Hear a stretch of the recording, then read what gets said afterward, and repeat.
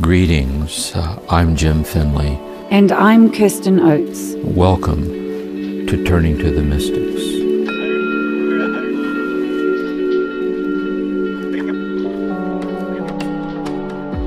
Welcome everyone to this special session. This is the end of our series Turning to the Mystics on St. John of the Cross. And so in the session today, Jim will be addressing some of the questions that came in. But before we begin, Jim, you just wanted to make a bit of an opening statement about the questions and where we're headed. Yes. First of all, there were a lot of questions. Yeah. And I read them all, went through all of them. And several thoughts is that when they're really great questions, because they're the kind of questions that contemplative seekers ask. Because it's endlessly evocative. What about this and what about that? And that's normal. That's a good sign, like that. And because there were so many, we could actually, which we won't, actually go through each of the questions, taking like 5 to 10 minutes on each one, giving the time they deserve. And it might take us a year to do that. We could put 2 years. And that would be a good podcast, by the way, because it'd be all real. But I don't think we should change format like this. I think we should stay going, because the accumulative effect of just listening to these mystics, it soaks into you. Little by little, it gets clearer and clearer as time goes by, like that. And also, thought too about these questions, it just shows you that we're right at the edge of spiritual direction. We take one step further. See, what matters is how this is unfolding in you. How is this unfolding in me? And we just stay with that and move with that. So I was very encouraged by the number of questions and the quality and sincerity of the questions. So this dialogical part of our time together, I think, is key to what we're doing. Yes, I agree, Jim. And I read all the questions also, and just really thank everyone for making the effort to communicate with us that way. Also, Jim, I have heard you say too that reading the questions the way you do, I mean, you've taken many days with them, will influence what you teach with the next mystic, and certain things you might emphasize and notice. So the questions will help with that part of the podcast as well. Exactly. When I give these silent contemplative retreats, which I don't do anymore, and after each conference and the sittings, there's questions. And so by the end, when it ends, that last session, not only are they more in the flow of it together, but I'm more in the flow of where they are, in the way I respond to them. And I think that's exactly right about these questions, kind of moving along together here. So not one wasted, just all really appreciated and... Yes. Exactly. So thank you. Well, let's start with one of the questions. I'm going to read this question from Josh, who says, there is somewhere in the eternal distance something that tells me that silence is precisely what I'm supposed to be finding. And there is, I suppose, some comfort in that. But in the meantime, I have to make decisions about everyday life and how best to live out a calling to share my own experience and teach and balance that with making a living and having a family. Should I sell my house and pack up with my wife and kids and go back to school to put more of my time and efforts into studying and writing? Should I write more music, make more recordings, and play more shows and connect with people that way? Should I put more focus on the kind of teaching that I'm currently doing and try to make more of that? Should I simplify my life so that I can put more quality time into being with my family? There are not enough hours in the day, and every endeavor that I consider seems possible and worthwhile, but I can't do them all, and I long for guidance. And I don't know how to be led by silence, even though I think that may be the answer. I'm just not certain how to let it be the answer. Very good. But let's say first that when we're interiorly called to a more contemplative way of life, that path, that following that contemplative path, is incarnate in our vocational calling. So, for example, in the monastery, the monastic life is carefully designed to remove all the distracting complexities, where there's just nothing but the silence and the psalms and like that. And that's their vocation, you know. And in that silence, it has its own challenges. It's not like it's like that. But what we're doing is, how do we here, when we feel this contemplative call, and we live in the midst of the world. And so what does it mean to be a contemplative layperson in the midst of the world? That's what we're about here, I think. And so my thought is this, one way to look at it would be, let's say like John is married. And so we might say your primary vocation is your marriage. And that you're being called to love and be loved by your wife, and she by you. And to walk that walk together with its challenges and setbacks and growth and sense that the holiness of that and so on, it matters. And also then with your children. See, parenting has its own abundance of problems and graces, and, you know, it's the real world sifts us like wheat. I mean, we walk our walk, and how can I learn to be a clear-minded, authentic, vulnerable, loving, patient, ever more honest person in the world? See? The next level, then, if we're endowed with the gift of faith, how can we let our faith illumine this path through the prayer and our union with God, and so that our union with God can illumine our union with the people that we live with? Like how is God, what's God asking of me here is a question of discernment. And how do you sort it out? You pray over it, and you talk it over with your spouse. You journal it out, you think, all things considered, what seems to be the best thing right now, and I find my way. There's that. What we're talking about here too, in the light of that, assuming all the above, and we are, is this thing I mentioned at the beginning about silence. Yeah. Mm-hmm. And the person just gets the feeling that it's called us to listen to silence, be present to silence. But just how to do that. And see, that's the contemplative part. So I have a few thoughts then.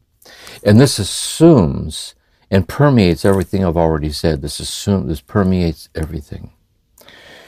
That silence is not, it starts first of all by fidelity to a daily rendezvous with God in which you sit in silence. So in this silence, you're listening to God. The lectures, you can hear God speaking to you. Also in this silence, you're very sensitive to moments that you were silenced. By the beloved's embrace, your child's laughter, the darkness of the night. There are certain moments where the silence is not just refraining from speech or from thought, but you are silenced by the unexpected beauty or the unexpected closeness. You listen very closely to those moments.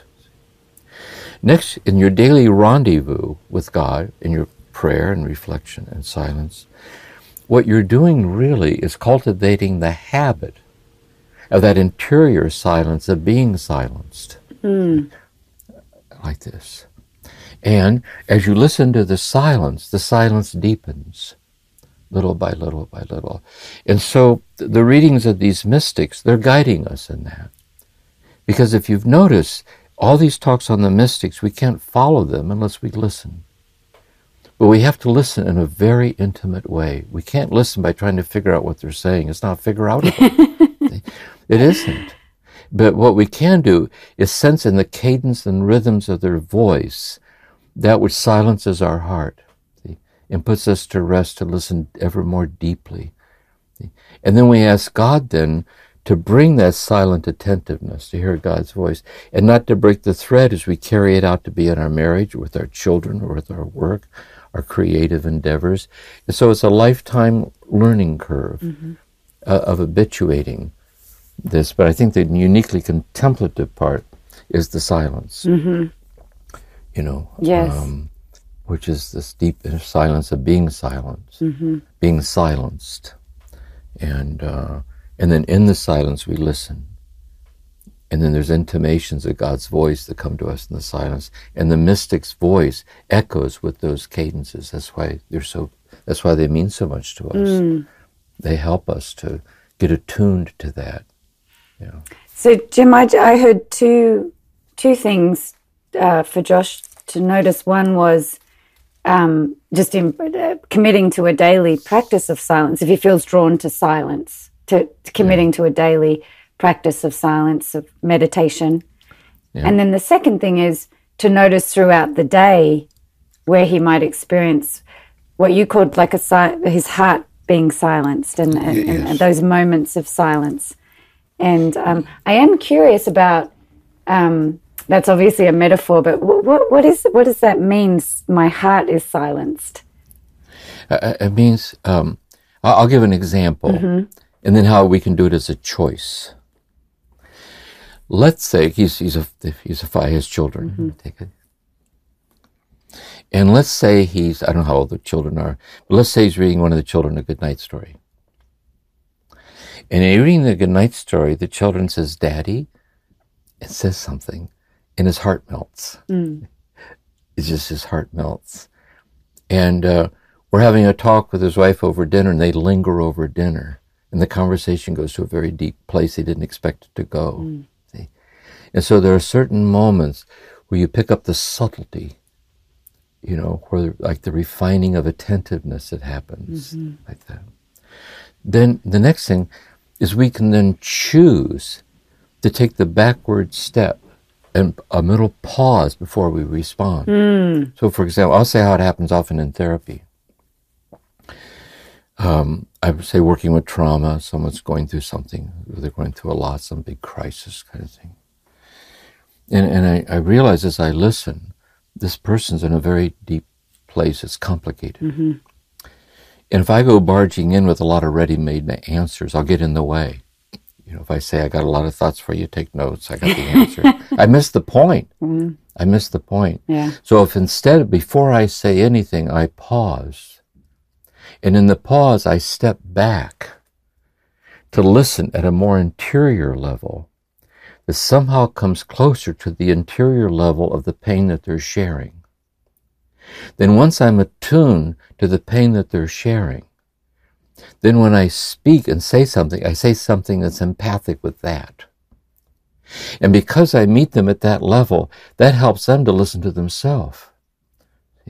So it isn't as if there aren't practical decisions to be made, but the decisions themselves are grounded in that depth dimension. And then when you feel you're getting off track, like you're talking too much, you're going off with all your answers, whatever, you pause again. So you're endlessly circling back to slow down over and over, to be more and more present. And eventually that becomes a habit of learning to be with yourself, learning to be with the other person. And that's the contemplative way to be in the world, I think. And then what you're really doing is that's an echo of how you learn to be with God. Yeah. See? And so with God, it's the same way. And then you can sense God's presence speaking to you through this person, through this event. And that's my sense of it. Oh, that's beautiful. And it's an echo of how God is with us. Is that? It's unexplainably. Yeah.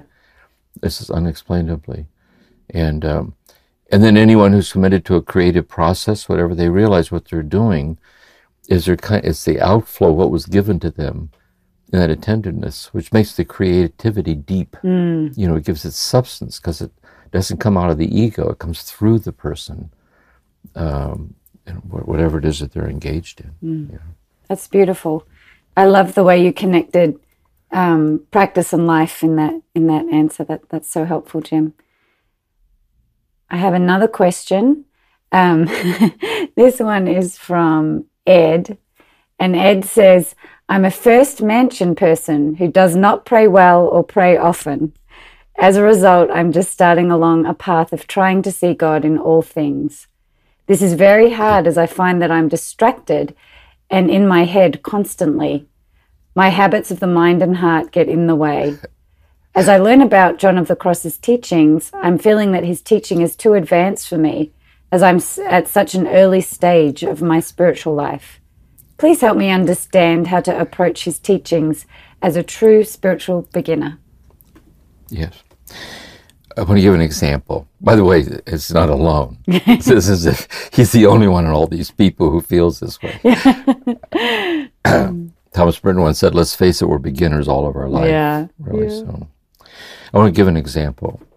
Let's say you don't know any French, and you decide for personal enrichment, you're going to sign up and take a class, to beginner's class to learn French. You'd like to learn French or read French, whatever. And inadvertently, without realizing it, when you get in the class, you realize that all the students are fifth-year doctoral level French students. And the classes, they're all talking in French. You can kind of tell you're out of your league. Like, I better quietly slip out the door and go get reassigned. I'm in the wrong class. And that's how you can feel in things like this. Yeah. That these mystics they're mystics, for God's sakes. Really. And so for that reason, one option you may feel, this isn't for you right now. That's possible, maybe later. But I would suggest something else too, by the very fact that you were drawn to do that. And then, all those along with you feel this way too. There's something in you drew you to start to listen to this. So I have some thoughts.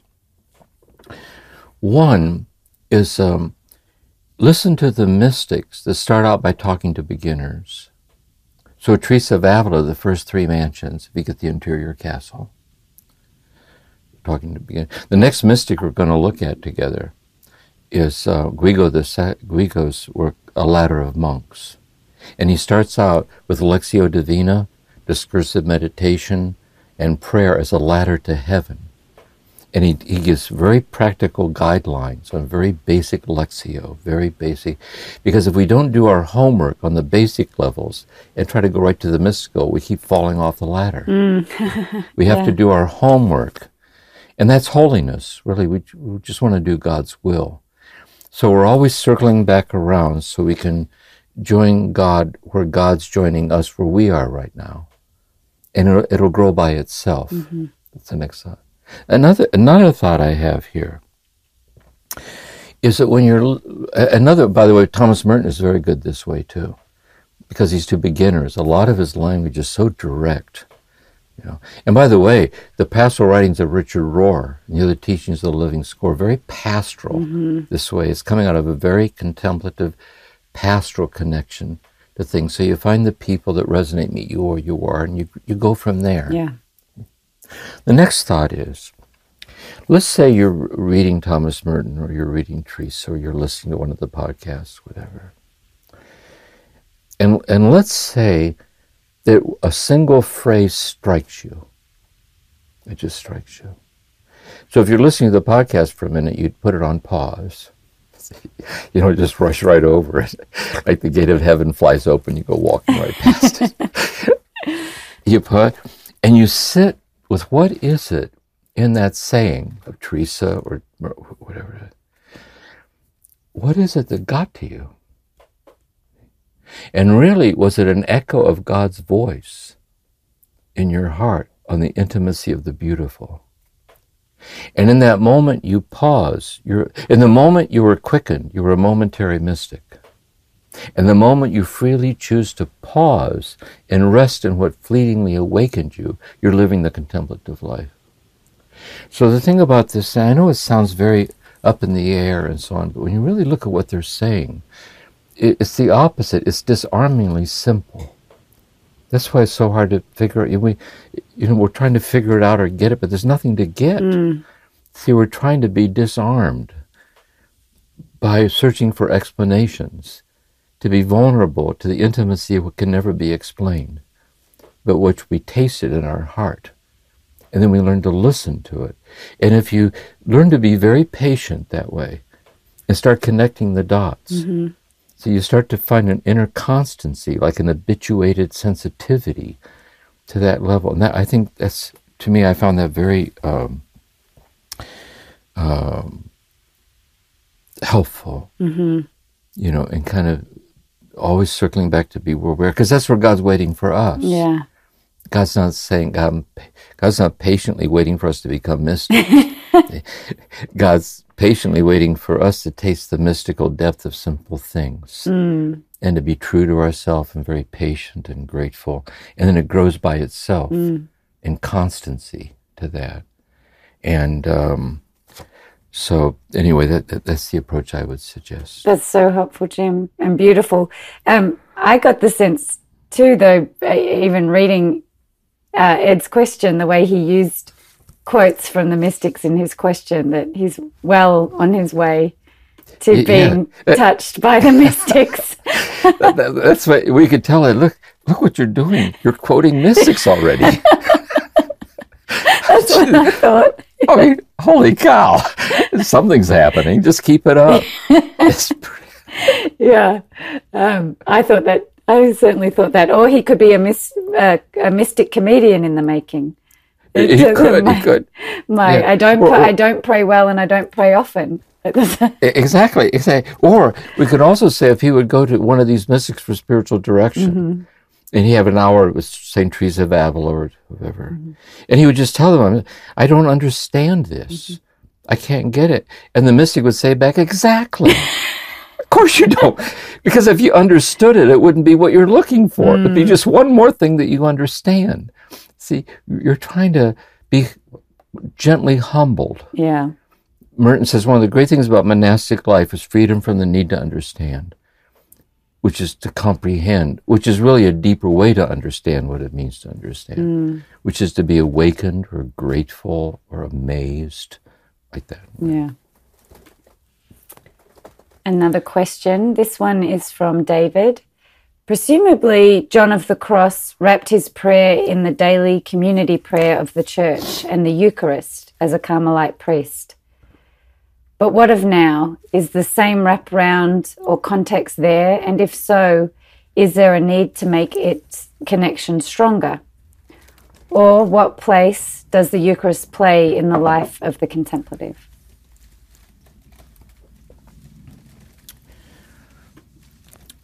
Yes, let's say first that notice that all these mystics that we're studying are all celibates.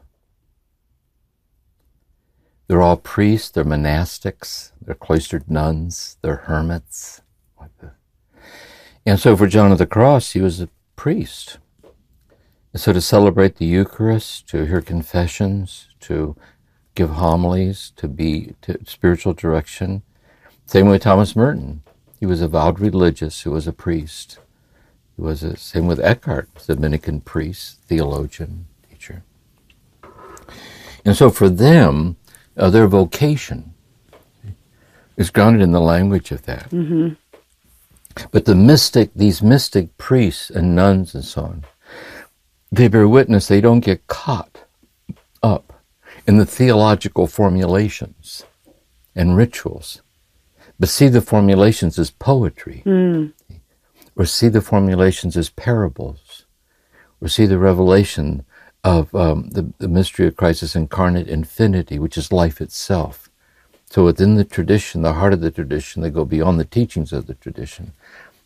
So belief, like the creed is a sign of faith. But we're not saved by belief. We're saved by faith. And faith is an obscure habit in the heart. As in a mirror darkly, we know that God's unexplainably with us in all things, which is how Christ lived his life. So there's that. Now for us as laymen, say I'm in the Catholic tradition, Catholic, whatever tradition you're in, I think it's personal. Certainly, I know for me, when I was raised by my mother, who was a devout Catholic, I was very Catholic that way. In the monastery, I was very Catholic. And in some ways, I still am very, very Catholic. I have the Eucharist here in my home, and I have icons all over the place. And when Maureen was living, she was very Catholic.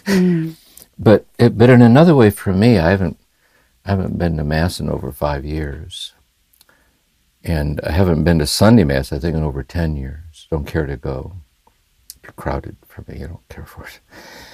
But when I would be giving silent contemplative retreats, I always saw to it that there was a contemplative liturgy on the retreat.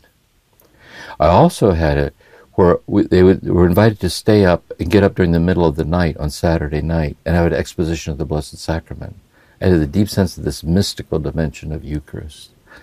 When I was seeing people in therapy over at St. Monica's Church, often between clients, I would walk over and sit alone in the church. So I'm very Catholic, like in the ethos, the beauty of it. But it doesn't pertain to me anymore, like participating in that way. I don't feel the need for that. So to your own self be true. You know, you have to, it's a discernment question. To what extent and in what ways in which is your active involvement in the local parish and the sacraments and whatever, and what's the contemplative depth dimension of that involvement, like that. So it's that's my sense of it. By the way, when I was at the monastery, one of the novices raised his hand and asked Thomas Merton, and Merton was giving this talk on the presence of God. And he says, you know, you get the impression that the church teaches that God's everywhere. But God's present everywhere, but God's really present in the church. So in order to get closer, you have to go in the church to be where God's really present. And then God's really, really present in the Eucharist. And then God's really, really, really present, you know, in heaven. So when you get out to the ordinary life, it's like 1 part per billion or something. If you're lucky, you can pick up a little divinity here and there. But it's a kind of a very diluted affair. But God's really, really, really, really the reality of everywhere. Yeah. But sometimes you need a holy place to help you recognize the holiness of every place. Yeah. You need a holy time to recognize the holiness of all time. You need a holy meal to realize the holiness of meals. And I think that's the transformative power of, you know, of that for me. So anyway, that's the approach that helps me. Yeah, that's really beautiful. Yeah, it's you teach Jim about how it's so easy to skim over the depth of our own life and the busyness of the day-to-day. So what are reminders for people, and if it's not church and the Eucharist, is there something else that they can have as a sacred space in their home or Exactly. That's exactly. Remember years ago, Cheech and Chong? Do you remember Cheech? Like old burnout hippie here. And they had one of their songs that they used to sing is Catholic. 2468, time to transubstantiate. Everybody on your knees, fiddle with your rosaries. So, and by the way, some people are going over the surface of their life because they're sitting there at Mass as an empty gesture and answers, and they walk out and go home and then argue with each other. You know, so it depends on what you make of it. Yeah. You know, it depends on where you're. That's Richard Rohr, the new orthodoxy is Jesus, the orthodoxy of love. And then the sacraments radiate that insofar as they call us to surrender to that radiation. Yes. And not, you know, give in to it as a set of answers or this. So it's a personal thing. That's good. You can be busy skimming over the depth of your own life in church, is what you said. You can. Yeah. Thomas Merton once said there's a lot of Catholics losing their faith, and they're losing it in church. Yeah. Because the church isn't bearing witness to its own mystical heritage. Okay? And so you can really be fleeing from God through heavy church. And the reason some people are at church every night, they can't bear to go home. You know, whereas church is meant to help us go home with a Christ-like heart. Yeah. You know, and to bring it home every day. And so, yeah. Yeah, so. I really appreciate the way you teach about the measure of our faith being love. And so would when people met St. John of the Cross, would they say he was great with the Eucharist, or would they say he was a very loving man, and that's what made him a mystic? He was both. You know what I mean? By the way, there's another thing about the podcast too. Is I was giving a conference in Cleveland, this big Episcopal church, and this longtime friend of mine who's a priest, he raised his hand and he said, do you think you're about mystical union with God and so on with these retreatants? He said, do you think you're preaching to the choir? That is everybody here, you know? And I said, I hope so. Because Catholics will come to me after these retreats and they'll say, how come I don't hear this in church? Now, how come I don't hear anybody talk about this simple wordless communion? You know? So who talks to those? And I think that's what the podcast is about. I think it's a hunger for this depth and simplicity of presence, which is really at the heart of our faith, really. But it's, you know, we need to keep bearing witness to it and gather where we can meet it. So, Yes. Turning to the mystics will continue in a moment.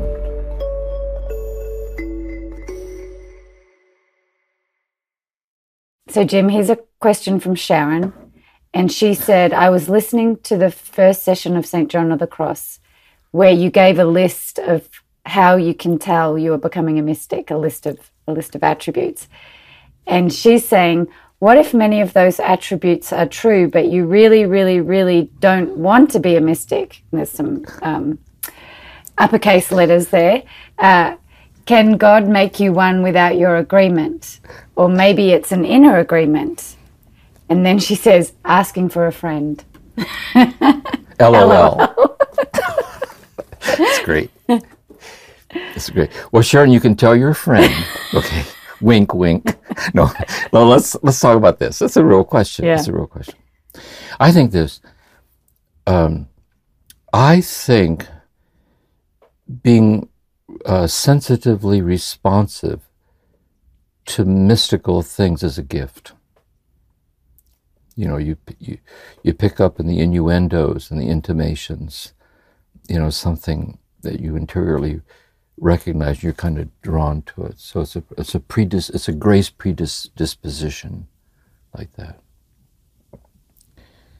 And then you realize, then the next step would be that you realize within yourself a longing to abide in it. As a calling. Calling. And that's what these mystics are. They're writing for people who are being so called. Mm-hmm. See? And then you realize that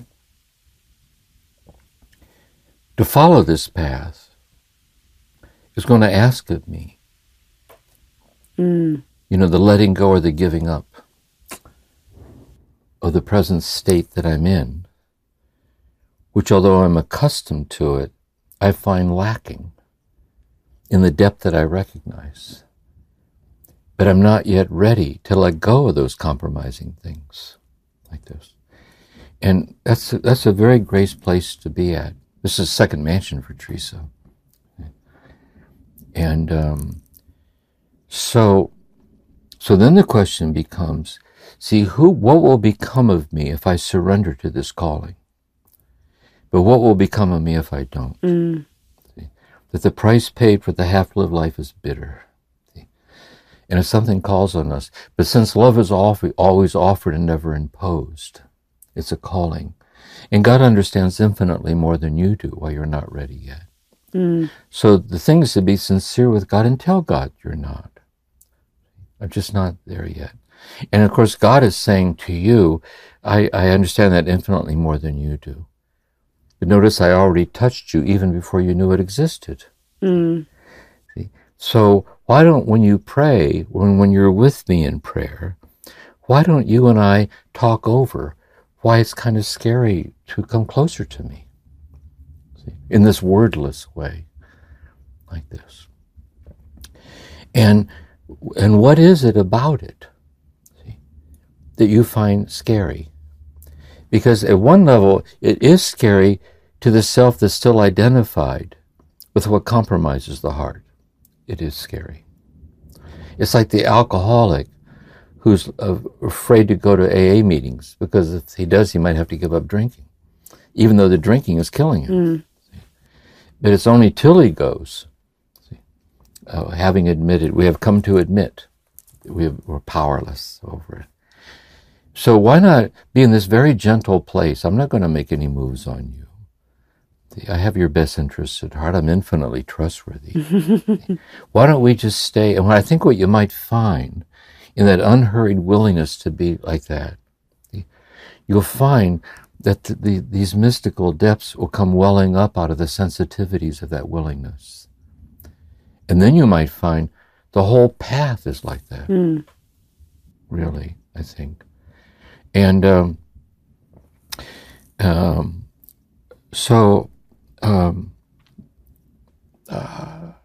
I would suggest that tone to it. And just stay. And by the way, sometimes a person feels that understandably. Who knows what else they're dealing with in their life? Life's hard sometimes. You're just not up to it. but sometimes what they discover is the infinite patience of God. And a week later or 5 years later, it's there again. But you're at a different place. And what you couldn't respond to before, it's now given to you to respond to it. So almost like it's trusting that in an open-ended, freewheeling way, everything's right on schedule. And your very ambivalence is a grace. But the thing is to listen to the ambivalence and respect it. See? So there's a part of you that longs for it, but there's a part of you is afraid of what you long for. And you need to be respectful to the part that's afraid and talk to it and understand what it's afraid of and be there for it. Because God's there for it. So I think it's a spiritual direction question. I think these kinds of sensitivities are helpful. Yeah, that's helpful.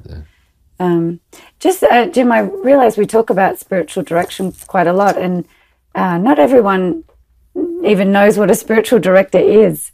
So it might be worth just kind of talking a little bit about when you say spiritual direction, that it could be with your pastor in a church, right? Like pastoral spiritual direction, but there are people who have a vocation and are certified as spiritual directors.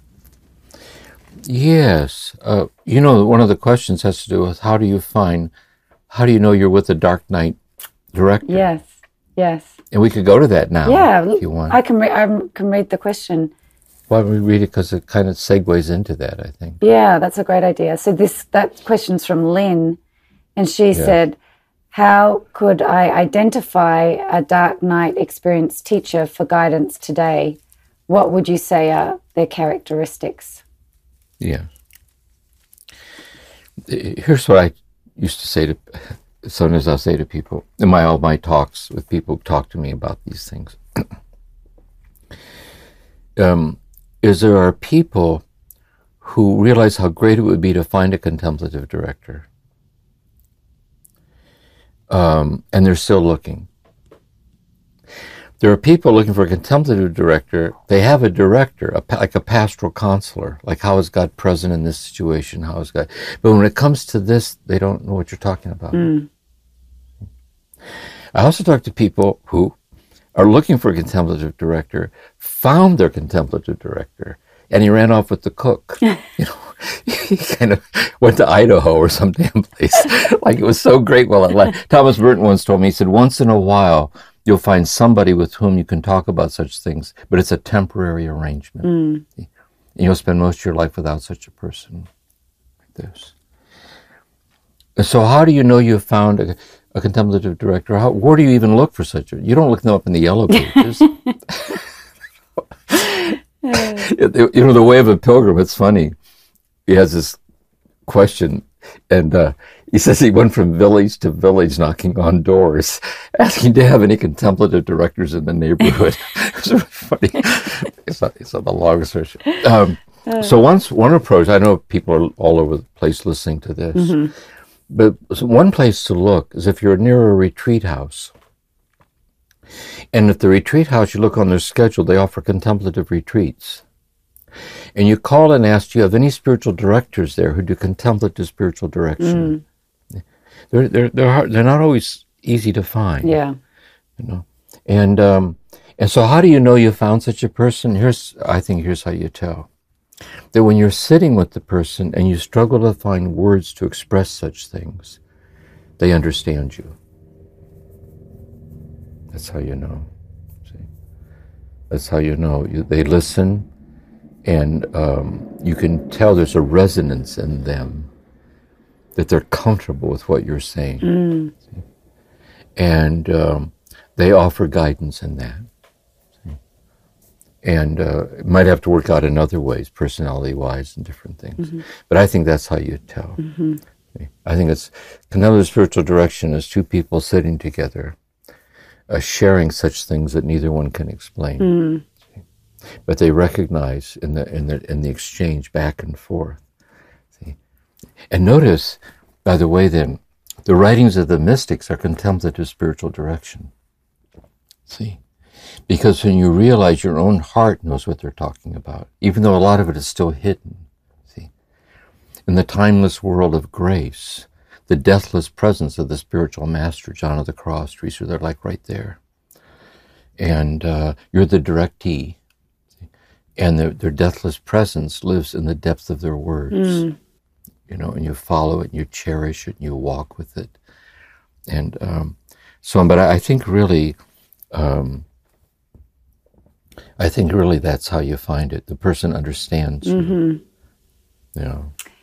Do you think, Jim, just going back to where we started today around the silence, do you think spiritual direction, the contemplative spiritual direction, is really like trying to have a conversation out of that silence? It's like trying to kind of attune to that depth dimension in a conversation about life, about what's happening in your life. I do, very, very much so.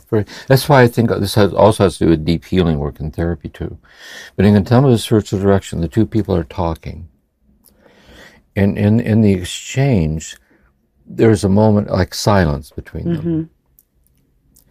And there's also the shared recognition that if they would say something, they would prematurely intrude upon that silence. So it would be words that would break the silence. But they can also tell that when they wait, the words come to them in silence that don't break the silence but manifest it. See? You know? It's the same way with the mystics. It's coming out of a deep silence, like an eternal silence. Yes. But when you read them out loud very slowly, they're not words that intrude upon the silence. You know, the logos, they're words that manifest in, you know, which is God's word, it's silence of God speaking all things into being. And we move in the rhythms of that creative voice, and we move back and forth with each other. Yeah. Yeah. I think it's also true in any intimate conversation with people who are very intimate with each other. There are certain moments between them where everything they say comes out of a shared listening, you know, and they're sharing the listening back. You know what I mean? It's like, yes. I think, yeah. Yeah, and just going back to what you said at the very beginning, I'm just thinking about when you read these questions, you could feel that they come out of that deeper place. Yeah. And I'm sure you paused and sat with it before you thought about how to answer. Yeah, very much so. And how I was comparing to what it feels like on retreats when there's questions at the end, people raise their hand. And it's so moving because of the depth of sincerity the question expresses. See? And so I realized if I read the first question, there are 30 pages of single space questions, that if I would just, I got that one next, I'd be betraying what this is about. Yeah. See? And so how do I slow it way down to be present to a question so that I can join the person in the depth from which their question arises and respond in such a way that that person, and along with everyone listening with us, because this is contemplative church, it's a community. We're all together. But we're together not because something's being explained, but we're together because we can tell the words are flowing from a space in which we've gathered together to be transformed in those, you know, which is God's word in us, really. Yeah. Beautiful. Well, I think this is a great time. We had one voicemail come in, and so Corey's going to play it for us. Hi, Jim. My name is John. I'm just west of Philly, and I would love to hear you riff on just this. You've made mention a number of times that Thomas Merton says that there's a sort of loneliness to being a mystic, and I've enjoyed these figures, Merton and Teresa, and now St. John of the Cross for so long, but I found so few people that know how to talk about them, and sometimes it feels as though there's that sense of loneliness, because I've gone through my own dark night of the soul, and I read Dark Night of the Soul as it was happening, but it's so rare to find someone else who's gone through a dark night of the soul for themselves, and let alone even knows how to talk about it. So if it's possible, I'd love to just hear you riff, although you do more than just riff. You drop pearls for us. If you can maybe speak to the loneliness that can happen from being on the other side of the dark night of the soul, from having passed through it, and how that absolutely changes everything. And so what do we do with this mystic loneliness? Again, my name is John. Thank you so much for your time. I very much look forward to hearing your response. Cheers. Yeah. By the way, in Thomas Merton's book, Disputed Questions, it's a series of contemplative essays. He has an essay on a philosophy of solitude. And Maureen used to read that over and over and over. It's a lovely piece on mystical loneliness and the intimacy of loneliness and so on. So let's reflect on loneliness for a minute. Yeah. There's the phenomena of loneliness. Let's say one level of loneliness is being all alone, no one's around, who we don't want to be. So that's a human experience, we're lonely. There's a deeper kind of loneliness in which we're lonely with people who we can tell can't see who we are. And you can't make yourself seen. That's a deeper loneliness, I think. I think there's a deeper kind of loneliness in which you're lonely for yourself. See? That somehow you sense within yourself a depth of presence, and you're kind of caught in the centrifuge of things that spin you out toward the edge of things, and you're trying to abide at the center. You're kind of, why do I live in such exile? Like I'm lonely for myself. Which is the opposite of the ego's preoccupation with itself, which is what the deep self keeps the deep self so lonely. Because there's that. Then there's the loneliness for God. And the loneliness for God is an echo of God's infinite loneliness for you. And so the gift of loneliness, then, mystical loneliness, we're talking about modalities of that. And one thing I think is this, another way I think helps me to look at it, is any time anybody radically surrenders to a calling, for example, not just someone who occasionally reads poetry, or appreciates poetry, or every so often writes poetry, but they're called to surrender their whole life over to the beauty of the poetic, like Rilke, Letters to a Young Poet. For such a person on such a path, they're lonely, because the people around them no longer understand what it is that's happened to this person. And you don't blame them for it because you don't understand it either.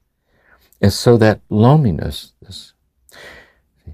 but the thing is, Merton says, is the thing about loneliness at this level, it's a loneliness that enters into the loneliness of all of humanity. That the more, he said, you'll never find the intimacy you're looking for by walking around that loneliness, but only by going right through the center of it. Oh, wow. And when you do, you discover where our lives converge in loneliness. Because one way of understanding loneliness or solitude is you're less and less able to explain to anybody, including yourself, what's happening to you. See, I'm lonely, and yet I'm on a pilgrimage, because that's what keeps calling me to itself, deeper, deeper, deeper, deeper.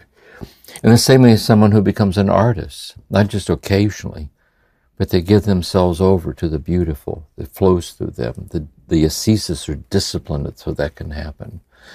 Or anyone committed to deep healing, or anyone connected to the suffering of others, anyone connected to solitude. So anyone who really sets out to be faithful to the depth, the simple intimacy of this calling, they're alone in that they're less and less able to explain.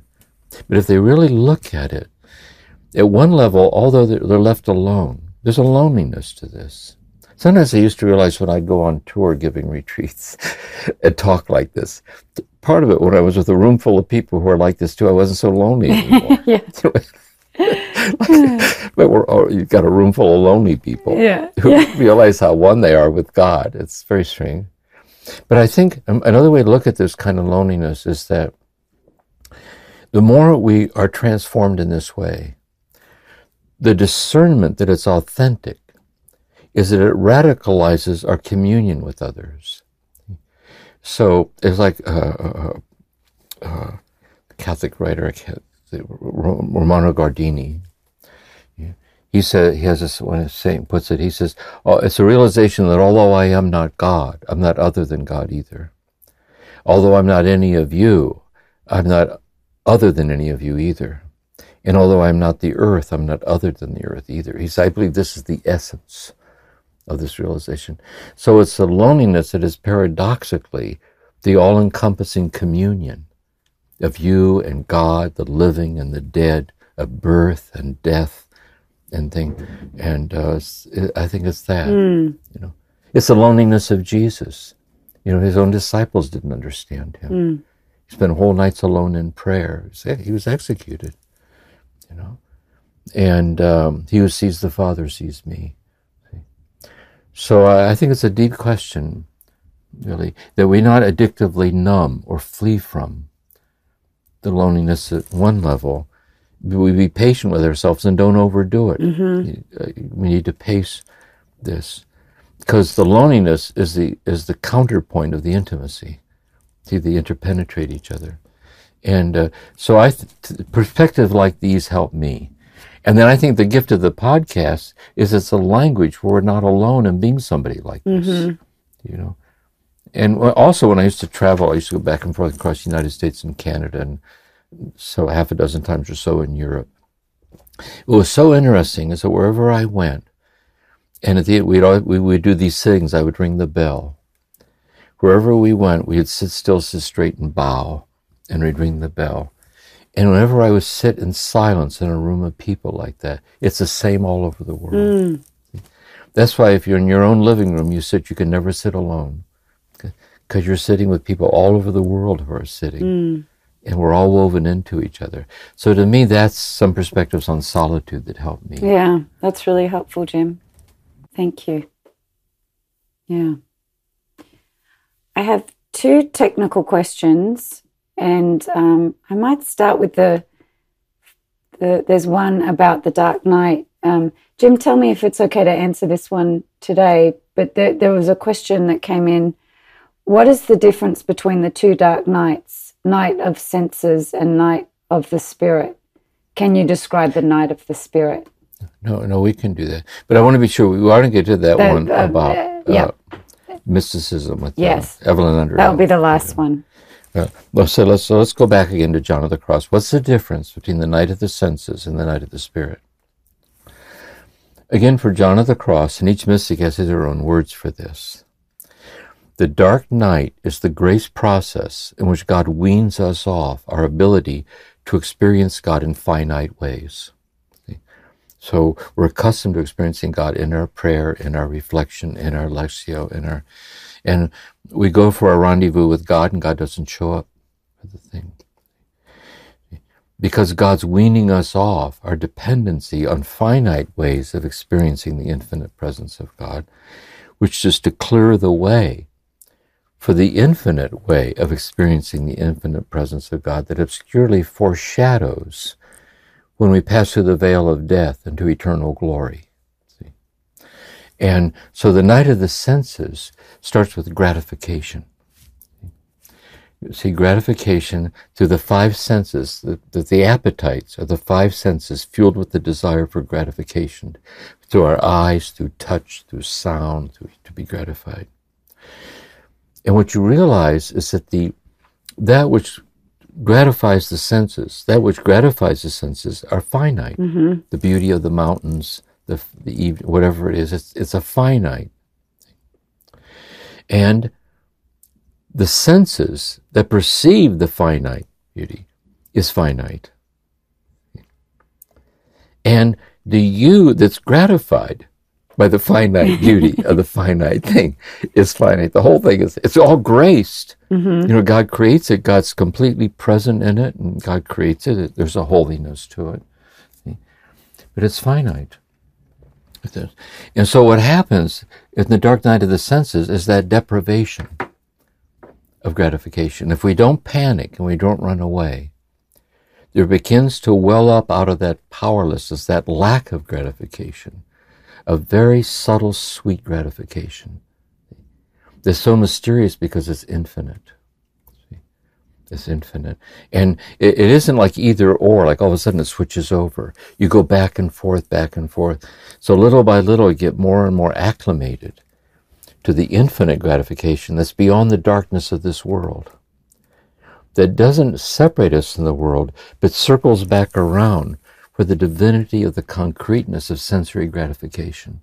To take a sip of water, to smell a flower, to talk to somebody, you realize the intimate, that you realize the divinity, the intimate immediacy of sensory experience, like that. Mm-hmm. So that's my sense of that. Mm-hmm. See, the same process continues with the spirit, which he starts with. We focus on faith, and so what happens?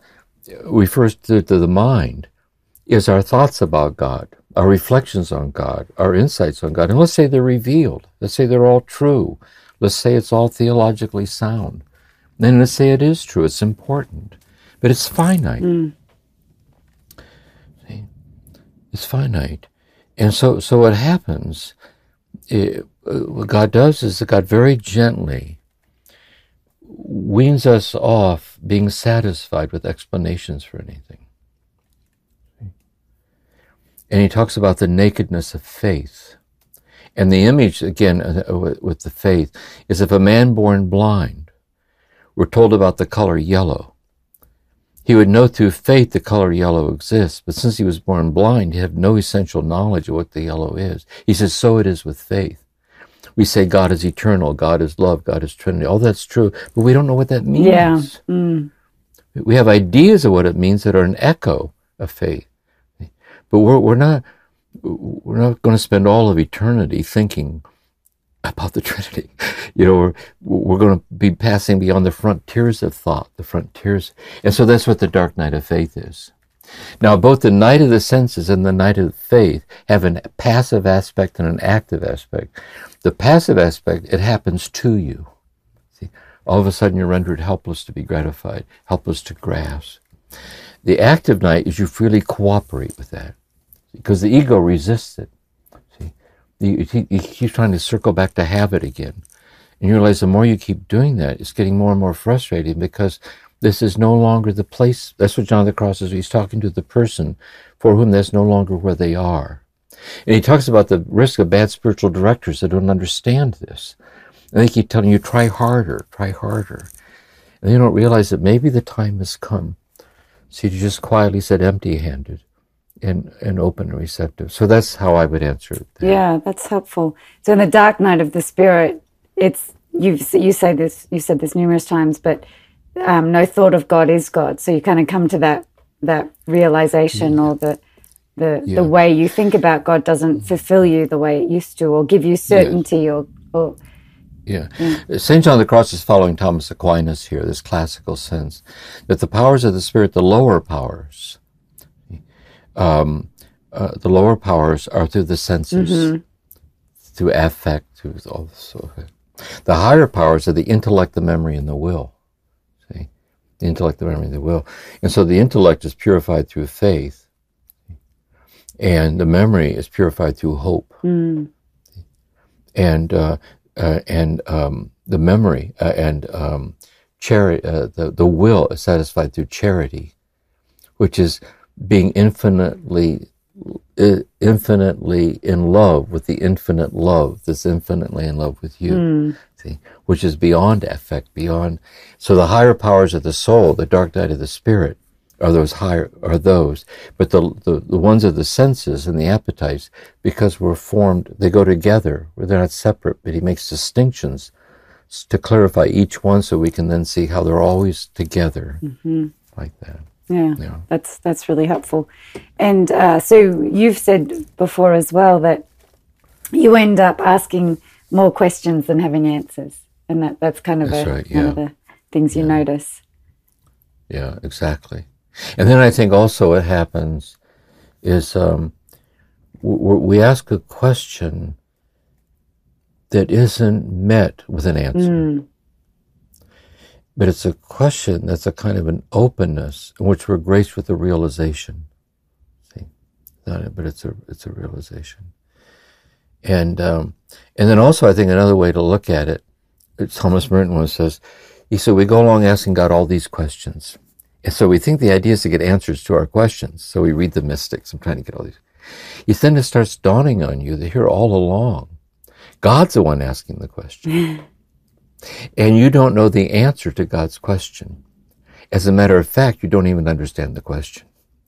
He says, we don't like moments like this. But that humility is where it starts. You know what I mean? It's being disarmed unexplainably. And we're gently, that's what these teachings are about. Yeah. Yeah. Well, thank you for taking some time to explain that, Jim. That was helpful. Another technical question along those lines from Lynn. Would you agree to the map of Evelyn Underhill that there has to be an awakening experience before the dark night arises? So she talks about Underhill's map having these 5 components: awakening of self, purgation of self, illumination, the dark night of the soul, and the unitive life. Yes, so by the way, Evelyn Hunter's, her book Mysticism, it's a real classic if you're so inclined. I would speak to you as Lexio, just quietly walk through that. I think it's 500 pages or something. But she was a teaching mystic. You know, it's really quite a beautiful book. And it's hard to find books like that with an overview of mysticism. Yeah, contemplative overview. Yeah. And certainly that's one of them. In a way, the mystics do that. Yes. Mystically. In a way, they're like the interior castle, the thing. But she's stepping back to give a contemplative overview of these contemplative things. But she's doing it contemplatively. And across different mystics. Across different mystics. She's trying to draw the threads. Yeah, exactly. Yeah. She's a contemplative. So here's my sense of it. Right. Let's say, I would put it this way. I'd put it this way. I say yes with a caveat. I would say yes, and it begins with an awakening. Can you define what she means by awakening when she says awakening? Yes. You were going along living your life, and you were quickened. See, you were quickened. It was a sense of being unexplainably, not just in the presence of God, in the midst of nature, the arms of the beloved, with the child alone at night, quickened. But I think also, in maybe an ever so subtle way, you are quickened in realizing that the infinite presence of God is infinitely present as itself as the intimate immediacy of your very presence. The presence of in other words, you're quickened with oneness. You got a taste of all-encompassing oneness, maybe very subtle, like that. Comes in birth, comes in death, but there's a quickening like that. Then, in that quickening, there's an aura of where the quickening lingers. And in the quickening and the lingering aura is the desire to abide in the oneness glimpsed, which is the path. I think people have these awakenings, but a lot of people don't have the gift of the desire to abide. And then you realize that in order to abide, you're going to have to give up a lot. This is Teresa of Avila on the interior castle, on the second mansion. That you're not just, it isn't just when you entered the castle, you were careless when you got in there and reptiles got in with you, which are habits of the mind and heart that compromise what your heart's looking for. But you realize you're raising the reptiles as pets. that is, you're carefully nursing the compromising of your heart. Because you're afraid, see, to let go. We're afraid to lose this control we think we have over the life we think that we're living and so on. So then we go, gosh, it's like the question earlier about being a mystic. What if I don't want to? This, I don't know. See, but then you say, yes, there's no real choice for me. See, I just simply have to let go of what I know God's wanting me to let go of because it's holding me back. It's holding the people who love me back.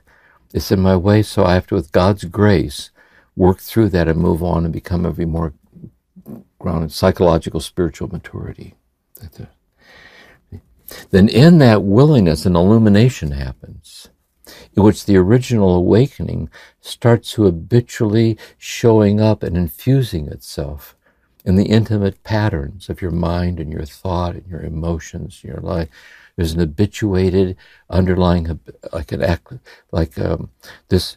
The gift that awakened you is transforming you into itself, little by little, back and forth is the illumination of this, and the illumination then is a dark night, which is the final death to everything less than an infinite union with the infinite love of God. See? It really is a mystical death, and it's a foreshadowing of what happens when we die, really. And a tremendous struggle ensues because of the survival strategy is so strong.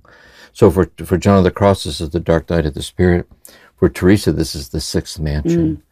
You know, so there's that. You go through that great. The Buddhists call it the great deaths. You go through that, and then out of that comes the what's the word that she uses? The last one is unitive. The unitive state. Yeah. See, and it becomes an habitual, underlying, all-encompassing. It's the God-given, godly nature of each passing moment of our life. See, unexplainably pouring itself out, including pouring itself out as the divinity of the moment you're not aware of it. That no one's aware of it. You're aware of the divinity of that. Is ultimately just one thing is happening, and it has taken you to itself. See, and then you realize you're called to live in the world that way, providentially. See, whether you're alone or you're home. So I would say yes.